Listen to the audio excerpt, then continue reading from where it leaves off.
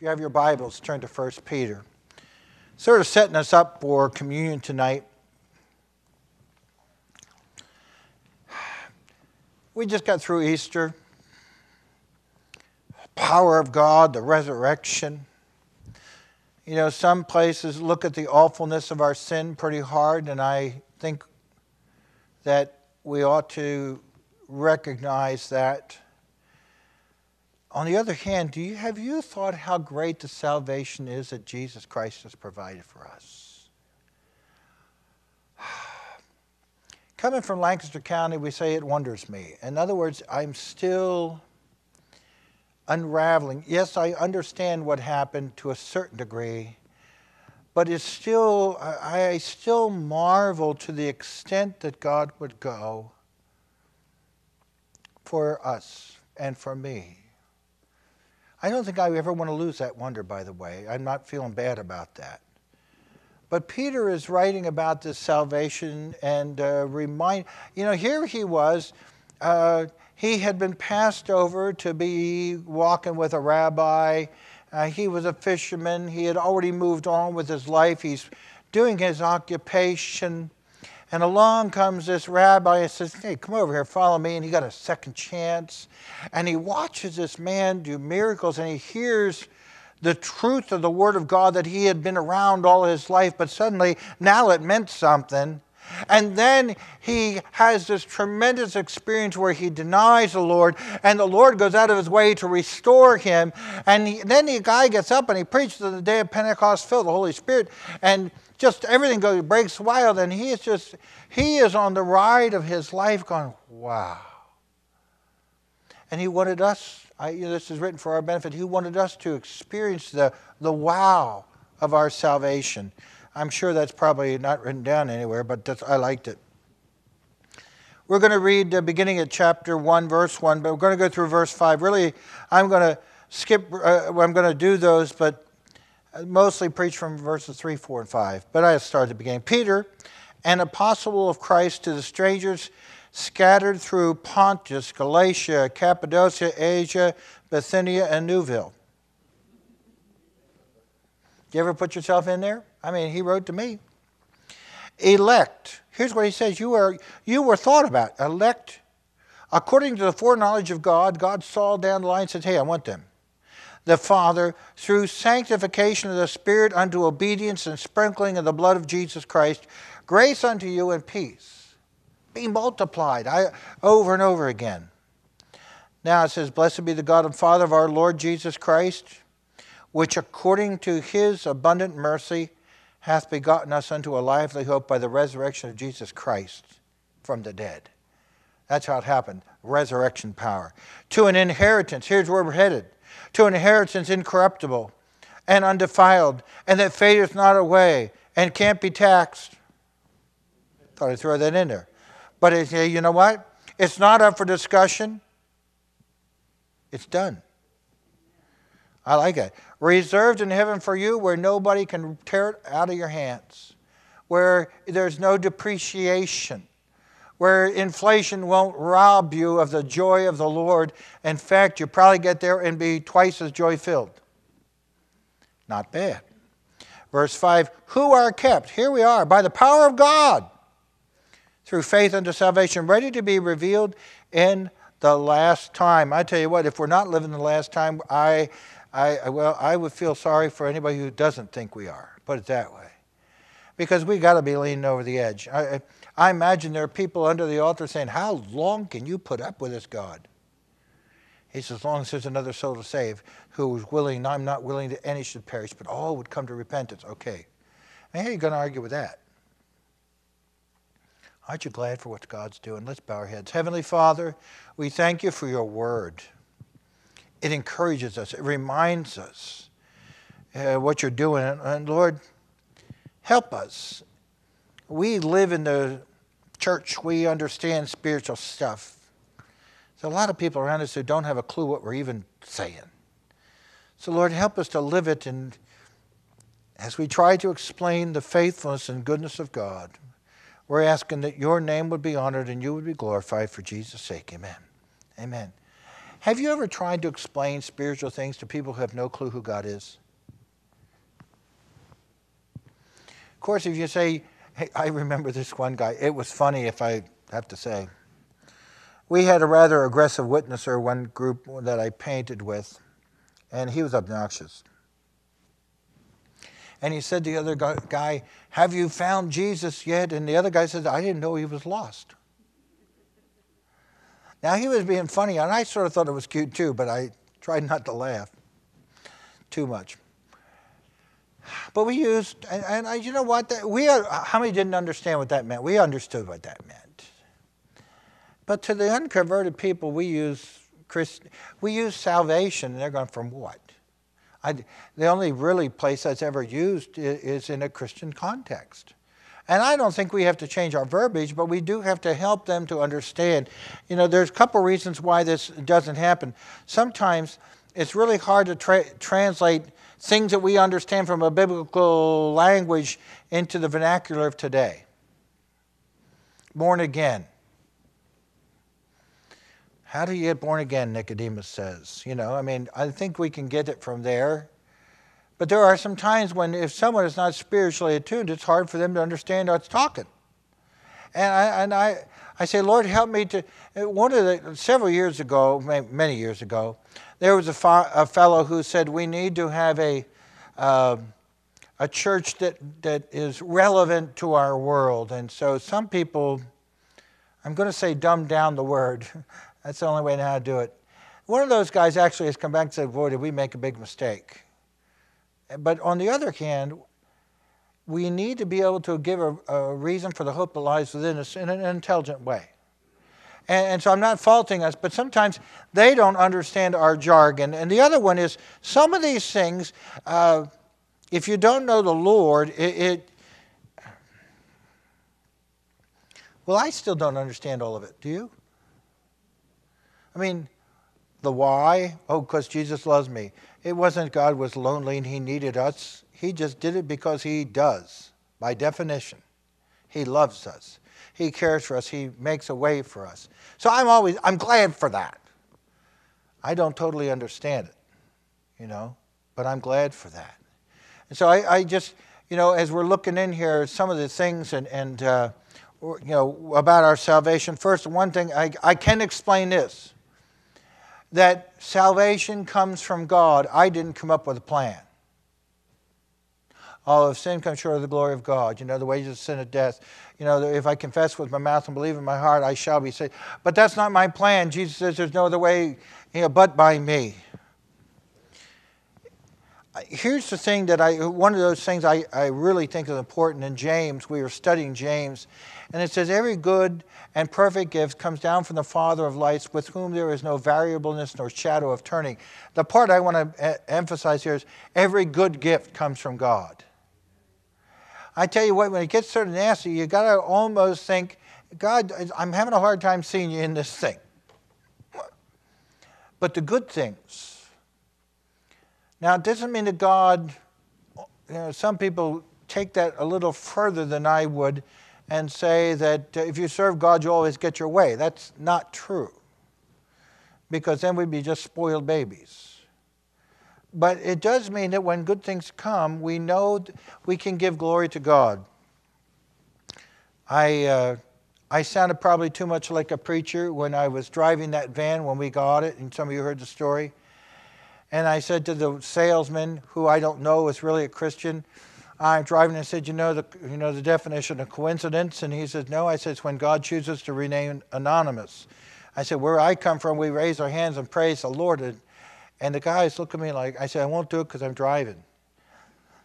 And afterwards, my wife says, honey, you really sounded like a preacher. Thank God for good women, you know.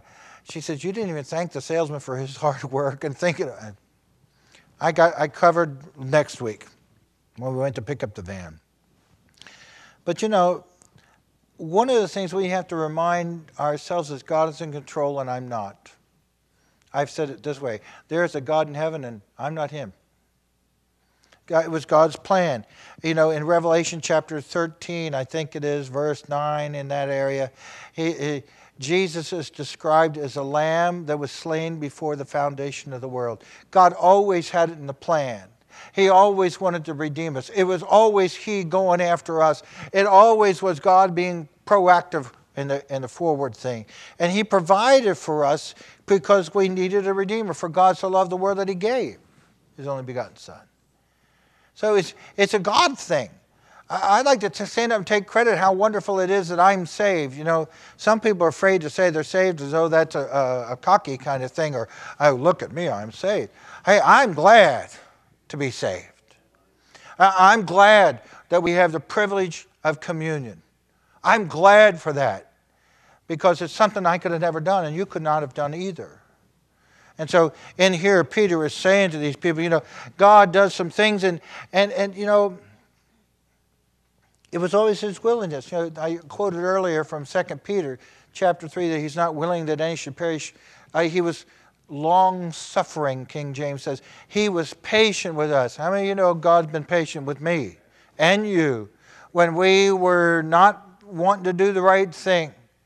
I was talking to a friend on the phone this week, and I said, I am so glad that God answers prayer. There are prayers that I have prayed that have not come to pass yet.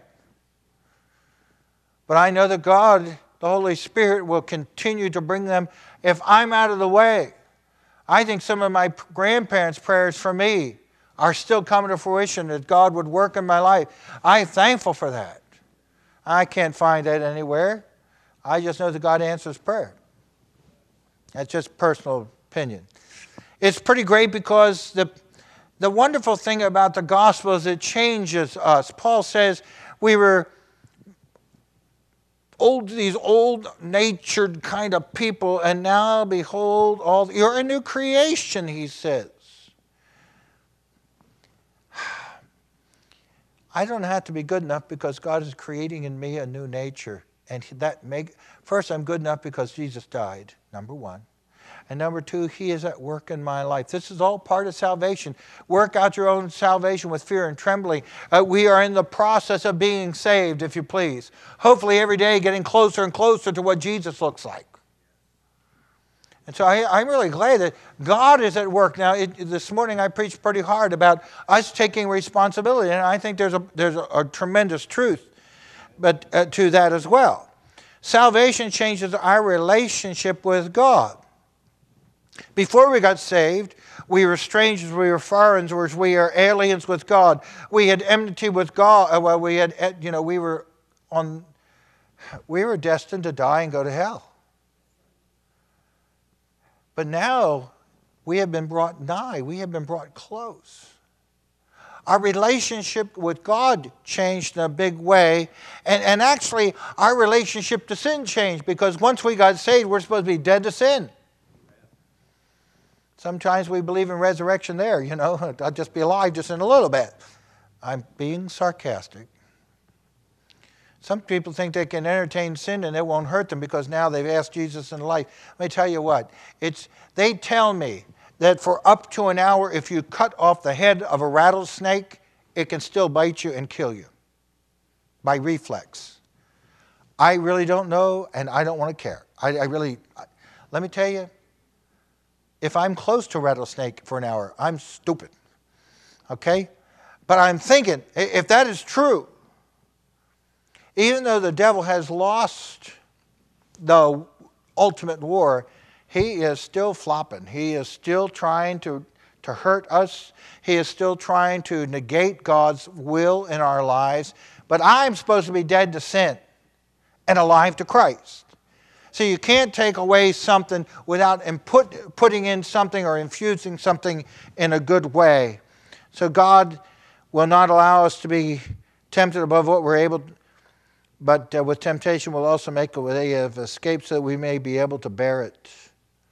He helps us. Our relationship with God has changed. We went from aliens to family. Now we are the work of Christ. He holds the keys of hell and death, and He's eliminated the effects of sin in our life to a certain degree.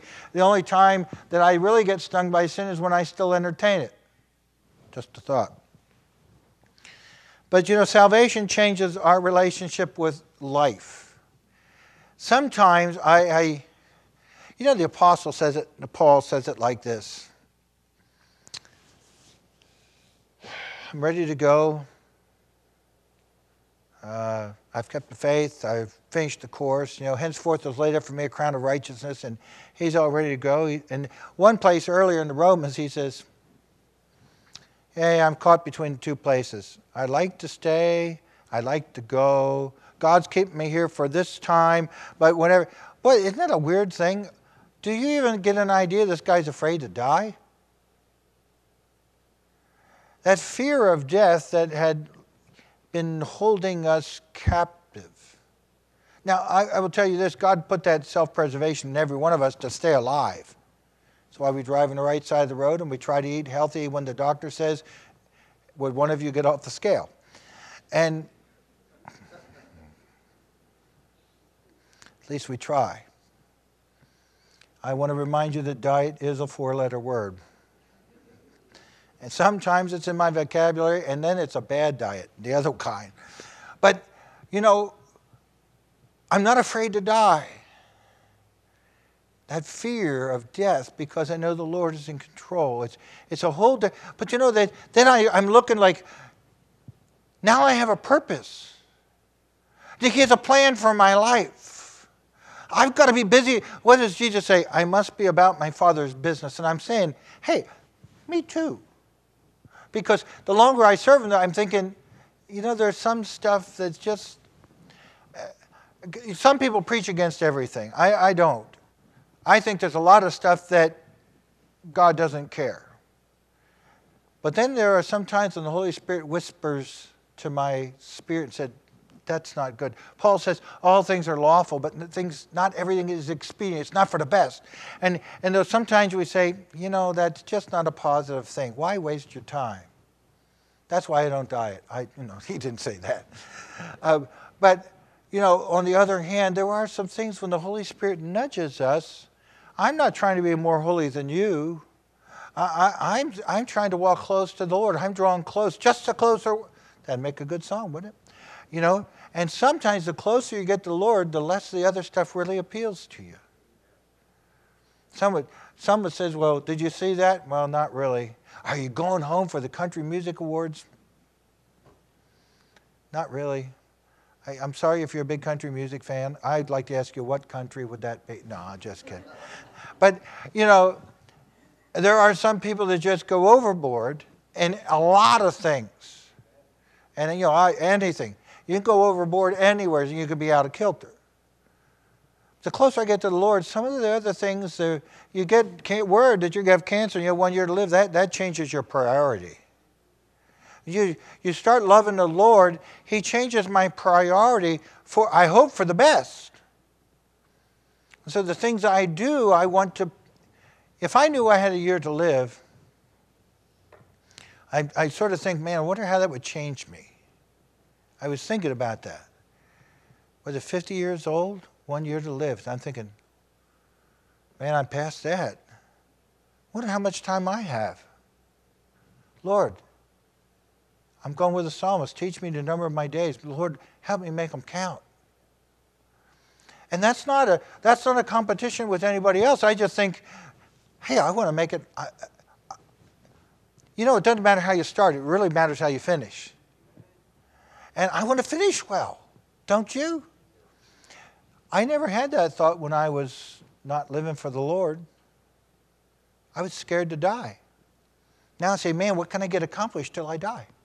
Man, who can I affect? Who can I share the Word of God with till I go? I mean, Lord, guide my steps. Back up, devil. I'm coming through. Oh, by the way, pray for me. I got invited to do the invocation at the Little League over here in town. We might have to have revival and the ushers come forward. What an honor. What an honor. Saturday morning I'm going to be at Little League. I never played Little League because I was never little. I was always a big kid. I was too fat to run after the ball. But I could have been a good backstop.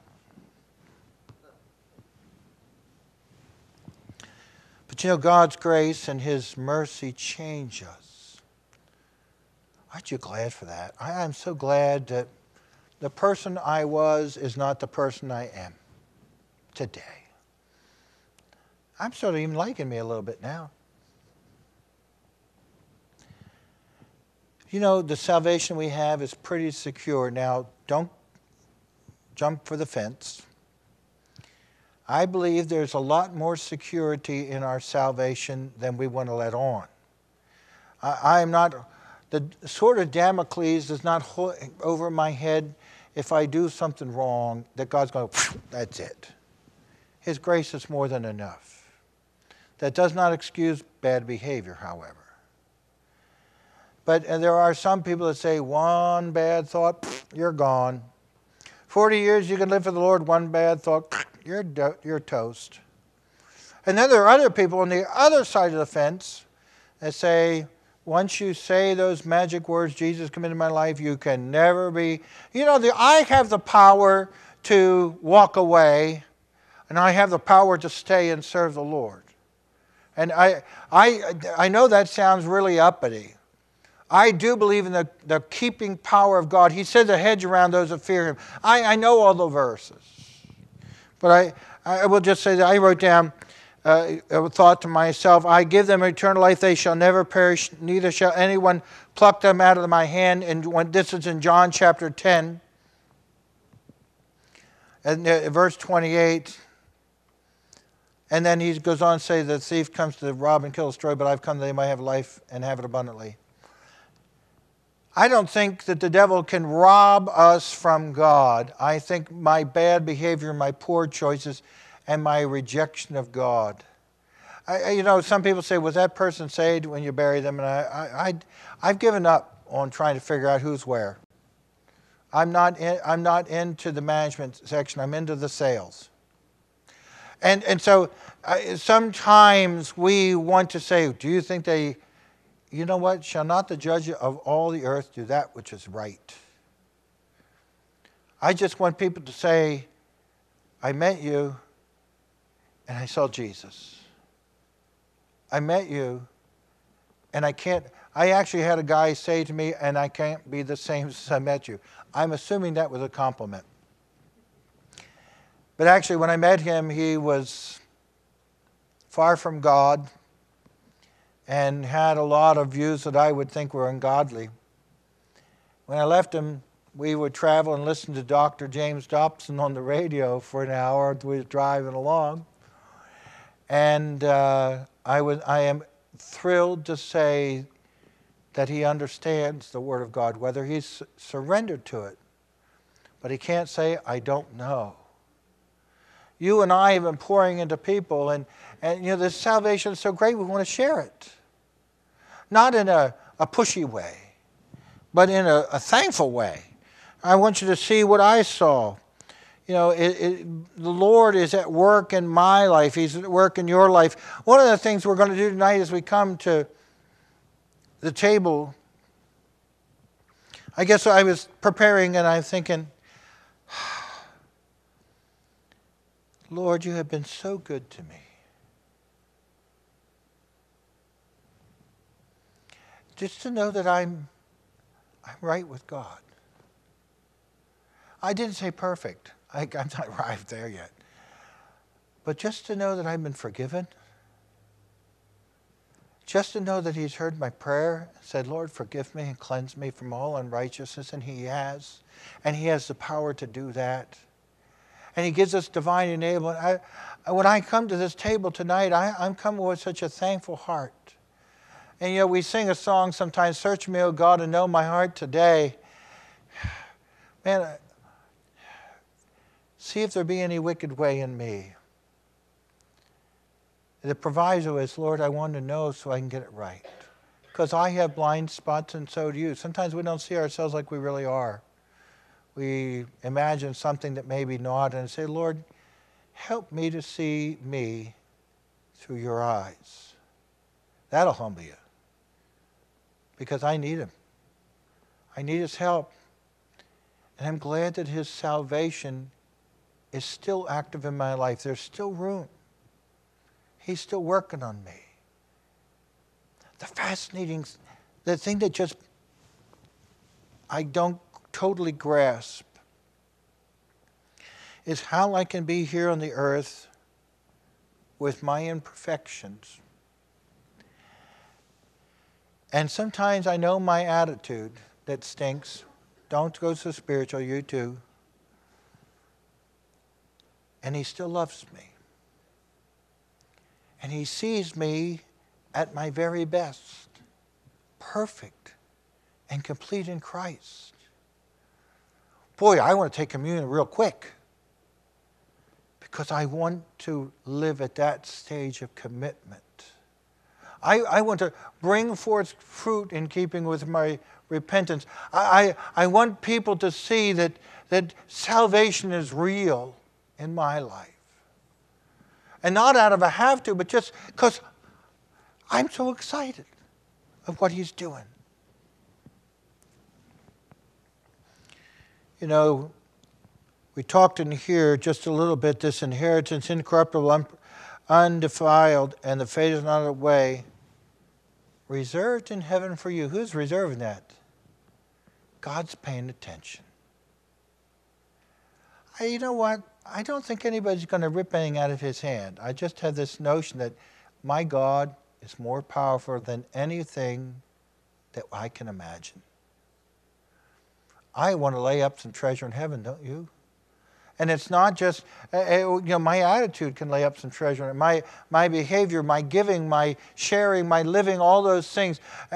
Someday when we get to heaven, that fourth cup, that is the cup of celebration in the Jewish festival.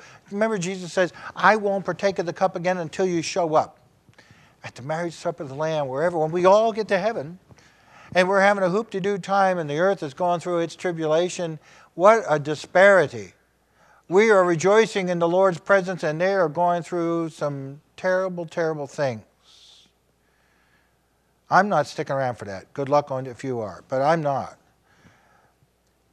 And He says, and I will partake of the cup again with you when we get in there. And it's the cup of celebration. It's hallelujah, because God has made provision. You know what? Tonight, we're only at, the third cup has to do with the cup of redemption. There were 4 cups during the Passover celebration. And we're celebrating His death until He comes. But there's a day that's coming that we're going to partake of the new wine in heaven. Some people argue whether it's fermented or not. I won't care. I won't be driving. And but the other side is, boy, I'm going to be in His presence. I don't know what that does for you, but that sort of charges my batteries and then some. We could have a power surge here, a praise to God. Tonight, as we prepare our hearts for communion, we say, Lord, here I am. Pour into my heart. Cleanse me by your word. Cleanse me by your Spirit. Wash me and I shall be whiter than snow. I know those, and I want all those things. But I can't not look at that and also see all the provision that I have for today. So I'm celebrating. I'm also looking for all the provision that will be forever and forever. Hallelujah. Hallelujah. Oh, I got into the hallelujah chorus, sorry. But I think about that. And I'm thankful for the salvation that we have, that Jesus Christ has died once and for all. Tonight is going to be a celebration of communion tonight. Sometimes we're very introspective, but you know what? I want you to think what God has done for your life. I want you to think of His promises that He's kept, the things that He has accomplished in you. Hey, there's still work to go. We're all here. He'd take us when our work is done. So there's still stuff to be done. But the good news is that His salvation is current and vibrant today. Bow your heads with me for a moment. Heavenly Father, we thank You for Your word. We thank You for the challenge, the encouragement from Peter. We thank You for the great salvation that we have as believers. We thank You for things that we really haven't totally figured it all out yet. But the things we have discovered, we we know every good and perfect gift comes from you, so we're liking it. We thank you for this provision where we should cleanse our hearts continually. Every time we come to this table in remembrance of you, we celebrate what you've done. And we ask you to continue to be at work in our hearts. So we take time to quiet ourselves. Search my heart, Lord. Help me. But Lord, turn me loose when I've confessed my sin. You are faithful and just. Turn me loose to praise my God for his provision. Because, Lord, I do thank you. Great is your faithfulness. Great is your salvation. Great is your provision. Morning by morning, we see all these things unfolding in our lives. And we get excited. Look what the Lord has done. Look what the Lord is doing. And we believe that the Lord is going to continue in every day that we draw breath. And then when we leave this earth, it just gets better. Thank you for the hope that lies within us tonight. In Jesus' name, amen. I'm going to ask Steve and Albert if they'll come. And we're going to distribute these elements. I often ask Sean, I appreciate Sean in the sound room. He finds the right things. But I tell you what, tonight I'm going to just celebrate in the presence and the provision of the Lord. Not a morose thing, but a joyful thing. Check your heart. You know the drill. You're all saved. But you know what? We knew that. But I want to rejoice in the God of my salvation. Would you come and we'll let Sean sing or put on the CD. He could play too. We'd let him play. You come and hold your elements till we're all ready to go, and we'll partake of the elements together.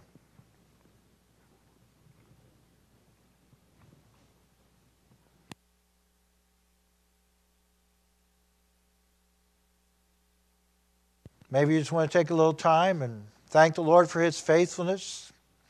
Thank him for his goodness. Thank him for his provision. Thank him for saving your soul. Lord, we thank you for all those things and more. Hallelujah. Not only do we count our blessings, Lord, we thank you for your faithfulness to us morning by morning. Hallelujah.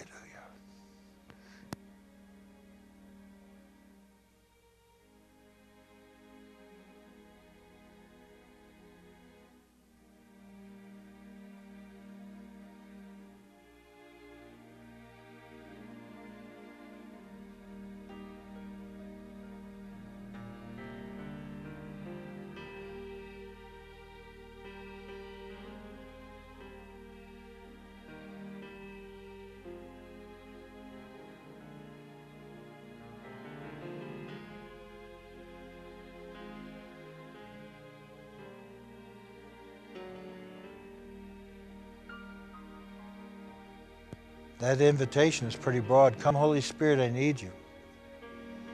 Wherever you need, call on him. Hallelujah. Thank you, Lord.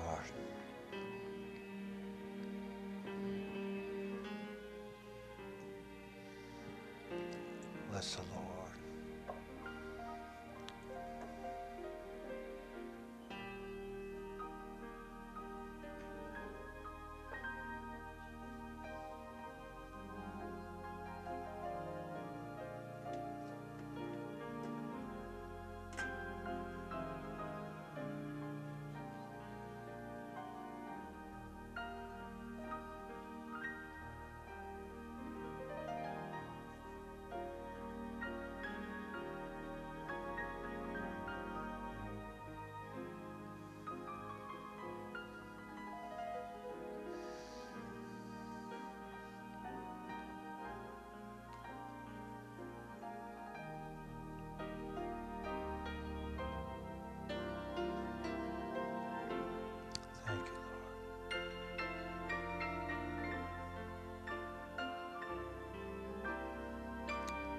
Thank you for the strength that you give us, Lord.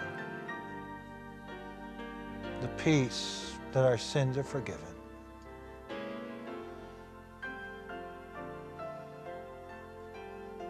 Thank you for the provision. Anything we've needed, your hand has provided.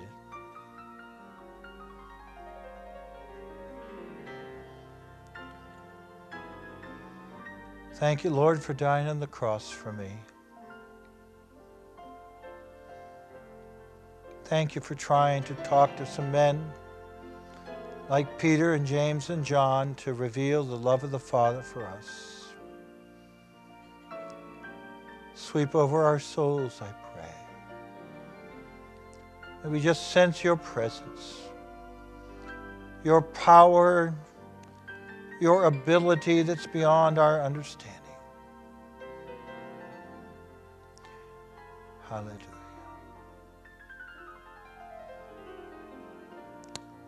Thank you, oh God. Thank you for being a proactive God. You knew what I needed long before I did, and you already made provision. Lord Jesus, thank you for gathering your disciples in the night that you were betrayed.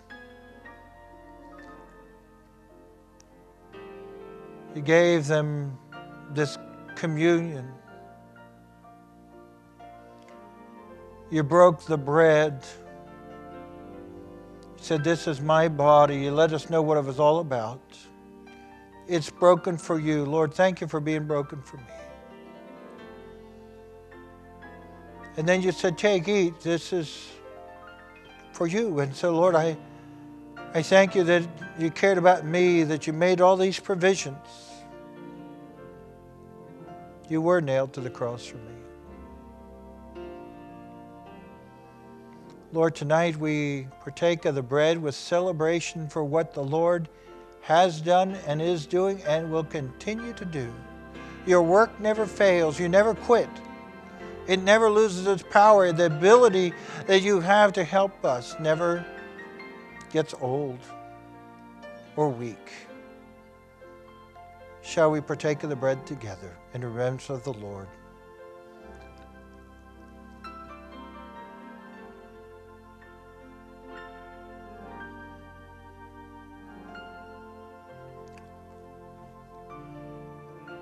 Spirit of the living God, thank you. We celebrate your work.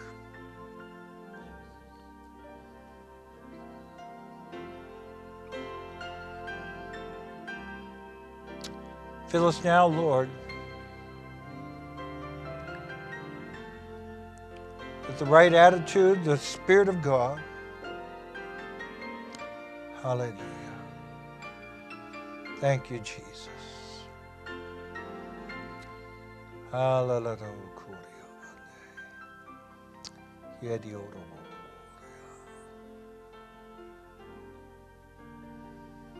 Hallelujah.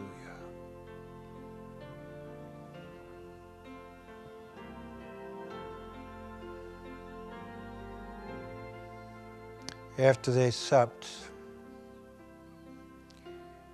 Jesus took the cup and he says, this is the cup, the New Testament of my blood. This do as often as you eat it and drink it. Lord, we do remember your death. We remember your work, and we live in a constant reminder of your provision and faithfulness. Lord, by your stripes we are healed. And there may be some tonight who just need you to touch their body. Lord, why not now? Why not to outreach down from heaven, and as we do this symbolic gesture, you do something of a very tangible nature. Because we're looking to you to be our help. So, Lord, we do partake of the cup together. In the name of the Lord Jesus Christ, shall we partake together? Hallelujah. Hallelujah.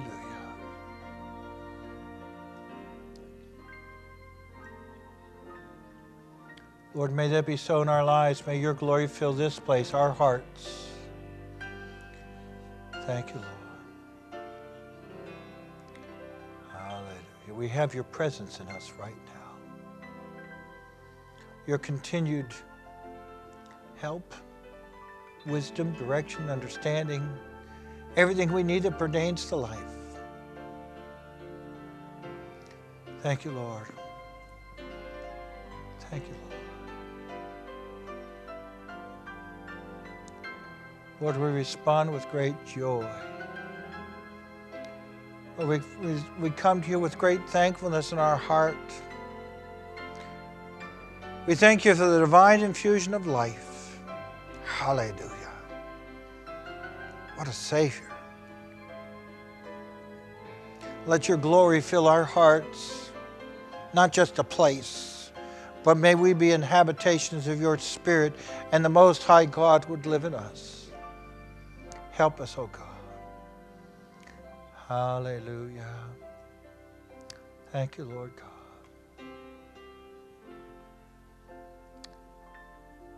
Breathe on us, O God.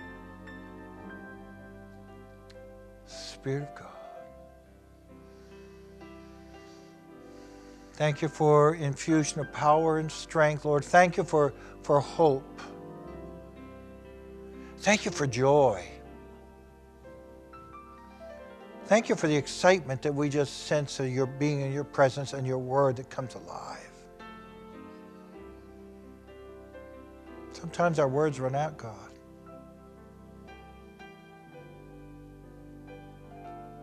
So good.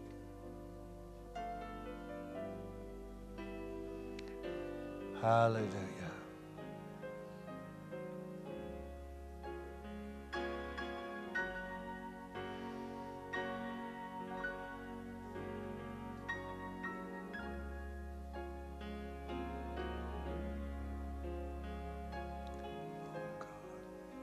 It be so. We're not afraid to have you breathe on us and through us and use us. You are a good God. Thank you for taking time. Thank you for investing the greatest treasure of all for our salvation. We look forward to the day when we celebrate anew in your presence. We look forward to the day, and Lord, we thank you right now for your provision, but we look forward to a time when some people that have already gone in to be with you, we gather together around the throne. And we celebrate with the King of Kings and the Lord of Lords because our God reigns. Thank you, Lord. Thank you, Lord God. Thank you for the provision of communion. Thank you for the joy and the power of the Holy Spirit that's ours. Thank you for times of refreshing. Sweep over our souls. Your presence is in this place. We sent you, Lord. Thank you, Lord.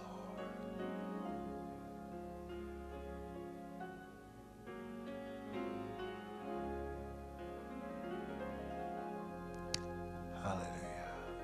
Hallelujah.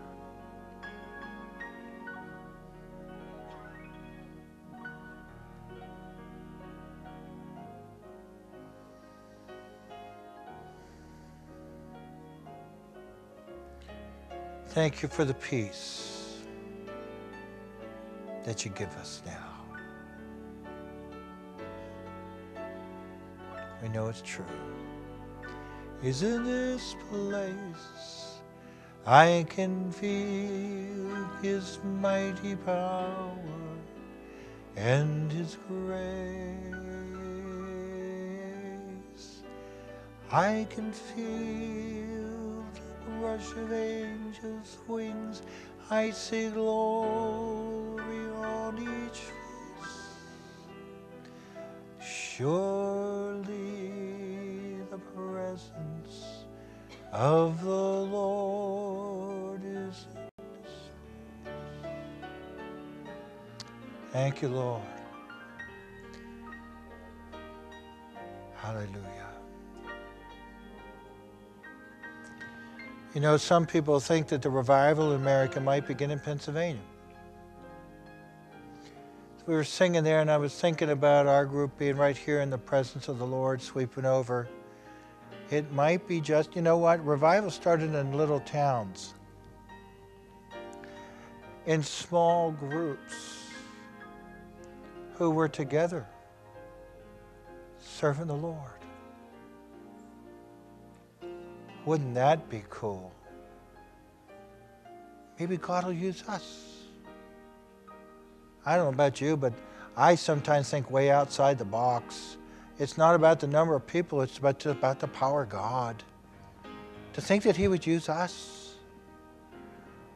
Oh, tell you what, hold on. I believe God is not done with His church. Some think that William Penn, who started this holy experiment, if you look at the history of Pennsylvania, I know several scholars who said revival is coming to America in the last day, and it'll start in Pennsylvania. And I'm thinking, oh, I pray. But you know what? Whether it's the last revival or not, revival can still come to Pennsylvania, can't it? And it can begin in me if I want Him to revive me and make me filled with life. And the only way to, revival spreads one-on-one. Great revivals didn't need TV and radio, although they sometimes use them. Great revivals depended on people filled with the Spirit. Guess what? You are candidates to bring revival to America. That's not grandiose thinking. That's just something that I was pondering and said, Lord, could it be today? I want to fill you with some encouragement today. Yes, it could be today. This could be the start of something big, where God is glorified. Who cares if we get credit? But where God is honored. I want you to go with a sense of hope and joy and anticipation and that openness to the Lord that why not today? I don't know if the scholars are right. Many times they're wrong. But this time at least I'd like them to think that they'd be right. That God would do those things in our midst. I'm willing. Hey, God's willing. And I know you're willing. How can you miss? Before you leave, give an encouraging word to someone and say, you know what, I'm glad you're part of our family. Would you do that before you go? Lord bless you. Amen. Without a doubt, we'll know we've been in the presence of the Lord.